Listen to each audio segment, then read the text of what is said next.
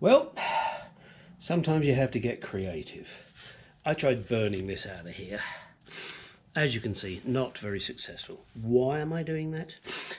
For these particular bushes that I've bought, you need to leave the outer casing in and you need the inner pin. So I thought, I'll just burn it out, push it out.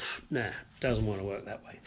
So I got kind of creative, I guess, and this is something you may or may not wish to try, do.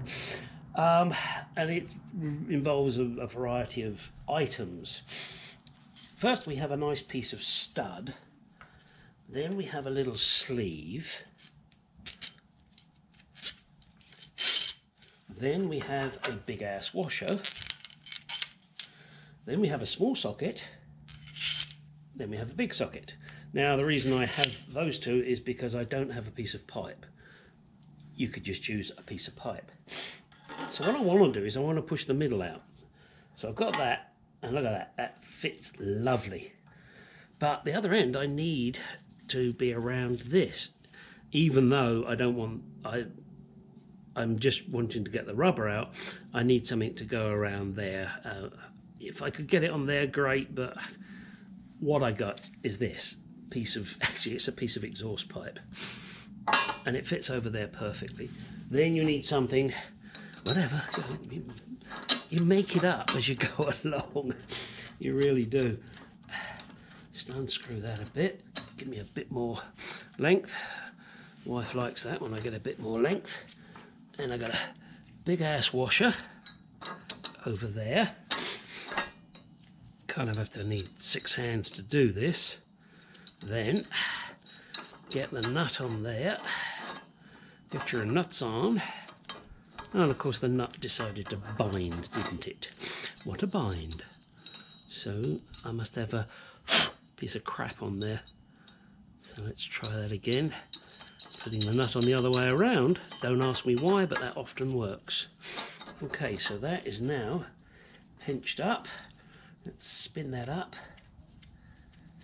All right, and grabbing one's trusty wrench of the correct size and putting it on the right way around, you just wind. And what this is doing is pushing these in here, and it's going to push out the pin, or the sleeve rather, and if I'm lucky it may even push out some of the rubber. When I did the other side it pushed out the rubber as well. There's our military boys flying over. Now for some reason the stud, I guess because of the tension, it's not turning. I'm just holding it just to make sure. And that is pushing that out beautifully at the moment. And why did I put that sleeve on there? Well, so that I'm not close up to the washer, which would be a real pain in the bum. It would just be awkward. This gives me a bit of play.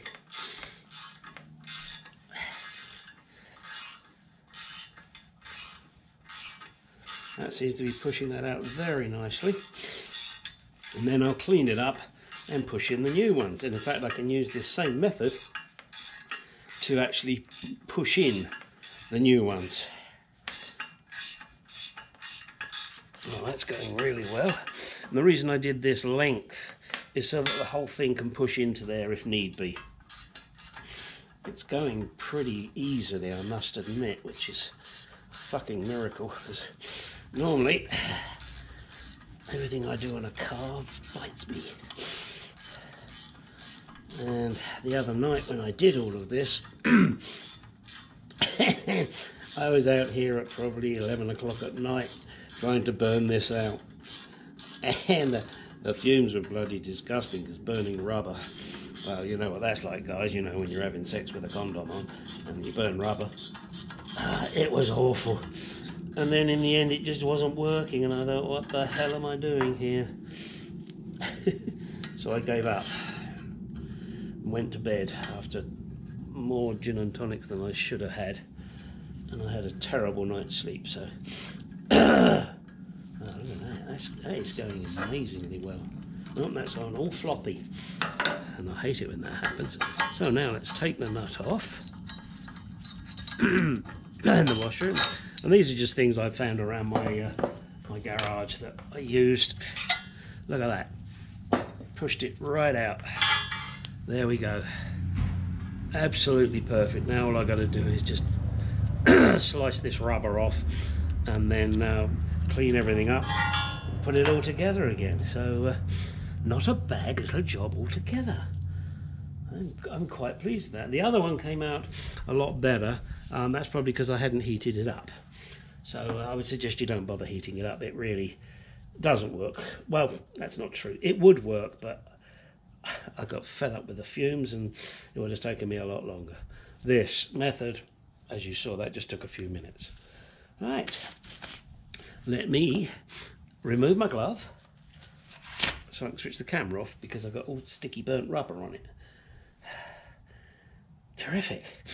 Now the next challenge, putting these together, and then after that taking the other one apart, and that's going to be a pig of a job. Alright, stop this video here. Next minute we'll put it together. Right, I have inserted the first new what do I say, rubber bush, but it's not rubber, it's polyurethane.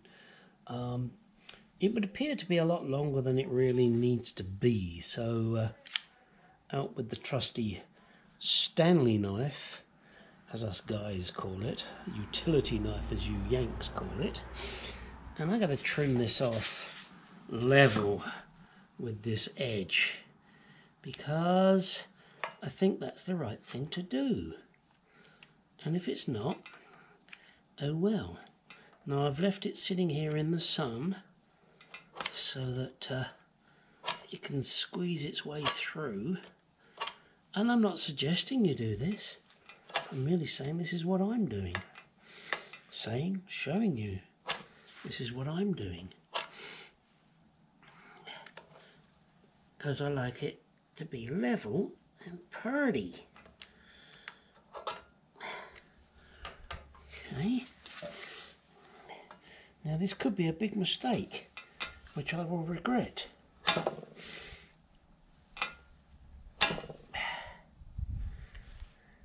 I sincerely hope not, because this wasn't cheap. But there you go. You pays your money, you takes your chances. Yeah, let me come around here. Now, I know this is terrible drawing a knife towards me. It's kind of tricky not to. But believe me, I'm being as controlled as I possibly can,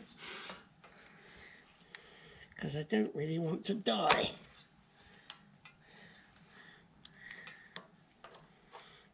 It's very difficult not to put your hand in line where the blade is. Not impossible. You do it whatever way you do it. There you go. Alright, so that's nicely trimmed off. And I've still got plenty there, and I've got the metal in there, and basically, God, I hate that word. That's it. I will show you how I put this in, and so we're kind of going to go ass backwards because I just trimmed it. Now I'm going to show you how to put it in. And if you don't know how to put it in, ask your wife. She'll tell you. Or your girlfriend. Or if you're that way inclined, your boyfriend. Right. Let me get set up and show you how I put it in. Yeah. Okay, here we go. Okay, time to show you how I put one of these in. Give it a liberal coating of what I guess is special polyurethane grease. It is sticky as shit. It's awful. I hate it. But that's what you got to do. So, first of all, we'll just push that in. He says, ha ha. Then we'll give it some persuasion.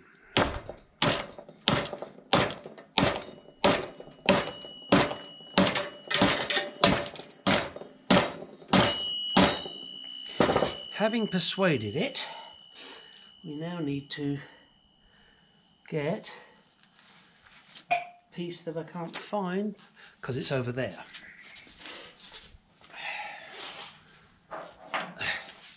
And that piece is the main shaft. Nothing like a main shaft. Again, covering in this sticky shit. Ah, God, it's awful. So, first we slide this in. Then we slide this on. Then, another big fat ass washer. Excuse me, got hiccups. Spinning up your nuts. And that can make your eyes water. I spun my nuts once. Really was very painful. But kind of exciting at the same time. So, play with yourself for a minute while I get my nuts spun. Sorry about the allergies, guys. Fucking beating the crap out of me. I guess I shouldn't live in a desert. If you don't like sniffing, hit the mute. If you like it, lick the mute. Lick the mute. Oh, jeez. All right. And we're getting close now. La-di-da-di-da-da-da-da-da. Oh, another ½ inch to go, as she said last night. If you got another ½ inch, I'd take it. Shit, if I had ½ inch, that'd be a plus. Alright, so we now have everything pretty close. My hands are so sticky, I hate this. Alright, so now I have my two 9/16 inches. Not that it really matters because it all depends on the size of the stud you're using. You can use bigger than 9/16. It just happens to be what I'm using because it's from one of my other vehicles. And then, as you can see, I'm just winding it in. It's real simple. And supposedly, with that grease, it's going to go easy. But believe me, it is not easy. It is tough to get this in there. And it should, in theory, going relatively straight. But don't bank on it. This one's going in a little crooked, but I'm not worried because I'm sure it will straighten itself out. I can tell you now that I'm having to put a lot of effort into moving this, and I don't do a lot of effort. Effort is not something I like doing. I like to do minimal effort. Okay, so you're seeing this, you get the idea, don't you? Huh? And once I get it fully in there, my wife will be happy. I mean, you can see what I'm doing. So, I see no point in making you watch me wind it up. That will be this. Next will be the ball joint. Alright, this is the upper control arm. In order to get the upper control arm ball joint out, I ground it off and then hit it with a fucking hammer. As you can see, I'm burning this bush out. I've set light to it. I'm just going to leave it to do its shit. Now, let me take you to show you the ball joint itself.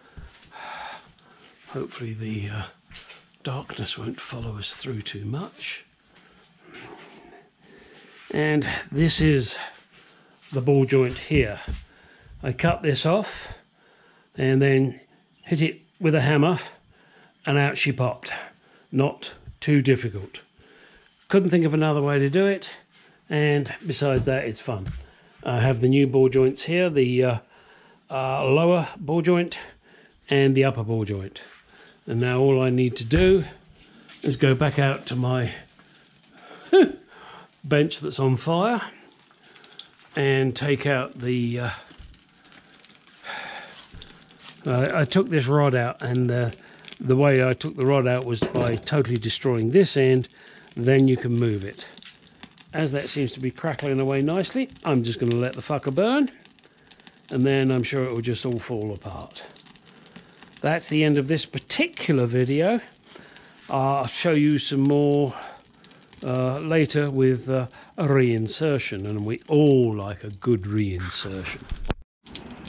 Well, it was easy enough just to pull that out once the bush got going. I could let that burn. I like fire. Maybe I'm a pyromaniac.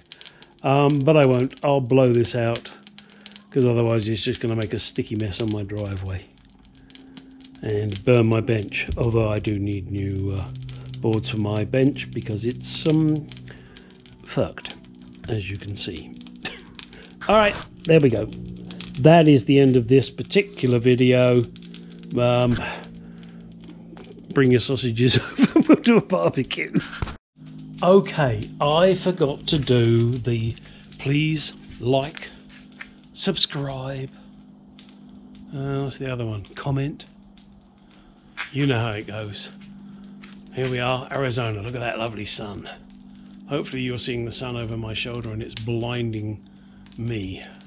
In other words, you don't have to look at my face. And if you do, well, I guess you're just going to fall in love with me like they all do.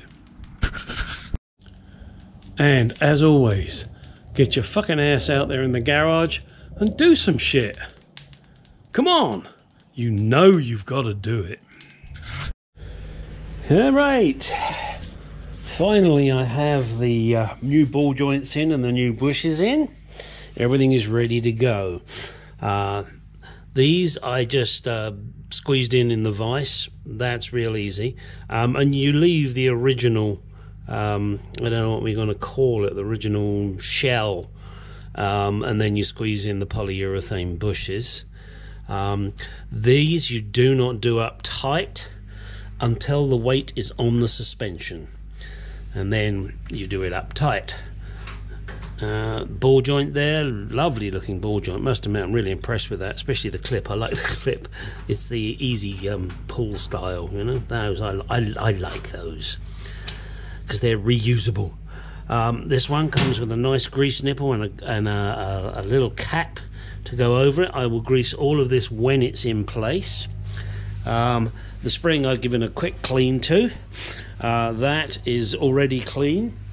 And here is the lower control arm, and another big ass mofo. That was an absolute pig to get in. I did it in the press with cups and a big piece of plumbing pipe over the top here, and then a metal piece to push it down. Wow, and that bugger wanted to go in crooked every time. In the end, what I did is I started it just, you know, lining it up, put the pipe on, and then just tapped around the pipe so I could get it to start straight, and then put it in the press. But by God, that is tough. If you don't have a press, you are going to struggle doing that. What I would suggest is that perhaps you can get the old one out easy enough, because you just whack the damn thing with a hammer. You don't care about it. But you may need to go to a shop and get them to press it in if you don't have a press at home. I don't think you'd be able to do it with a vise unless you've got a really macho vise. So just a word of warning there on that.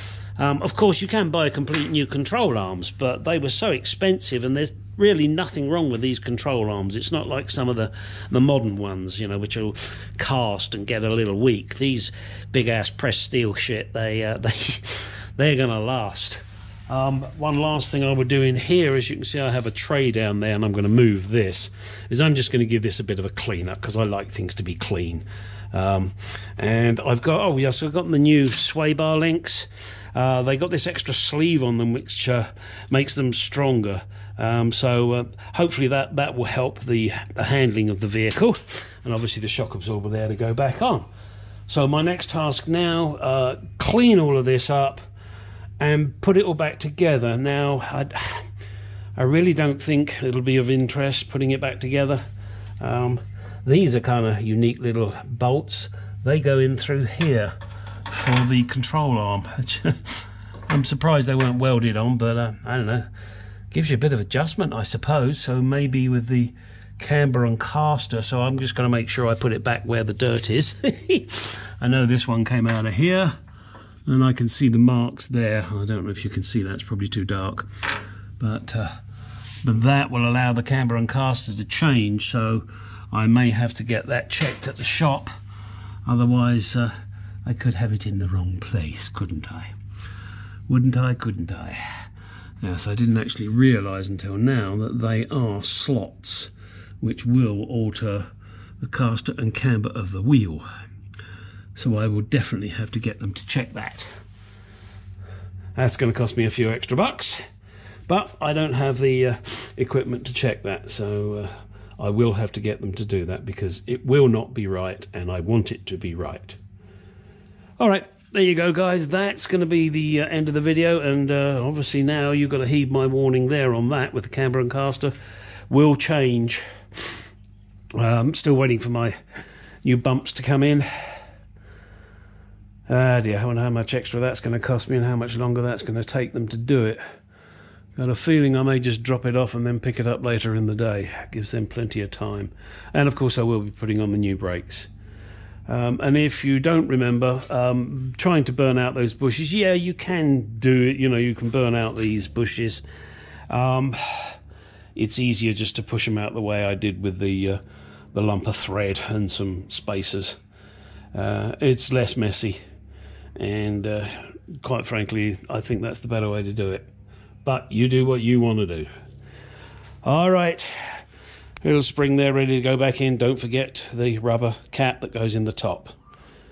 All right, there you go guys. Thank you very much for watching. Really do appreciate all you guys subscribing to my channel. I do all sorts of different shit because I work on other people's vehicles, but I do mainly Jaguar stuff, particularly my old classic Jaguar. That's the vehicle I love, or vehicles, should I say. Right at the moment, I must admit, I'm getting really bad. I have 1, 2, 3, 4, 5, 6 cars, well, 2 of them are trucks, and a motorbike to play with. Oops. I think it's time I sold something. Corvette first. Bye-bye, Corvette. All right, there you go, guys. Again, please like, comment, subscribe, and if you want to contact me for any reason, gstargarage@gmail.com, and that is star with 2 R's. Thank you, good night. Get your asses out in that garage and do some shit.